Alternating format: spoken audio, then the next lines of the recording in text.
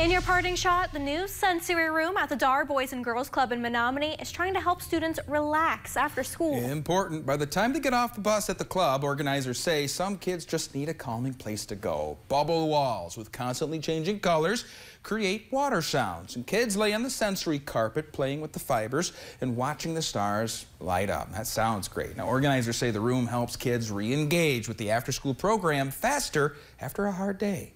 Some of our kids that were having emotional meltdowns, for instance, would take, a couple of them, our members would take hours to get calmed down again.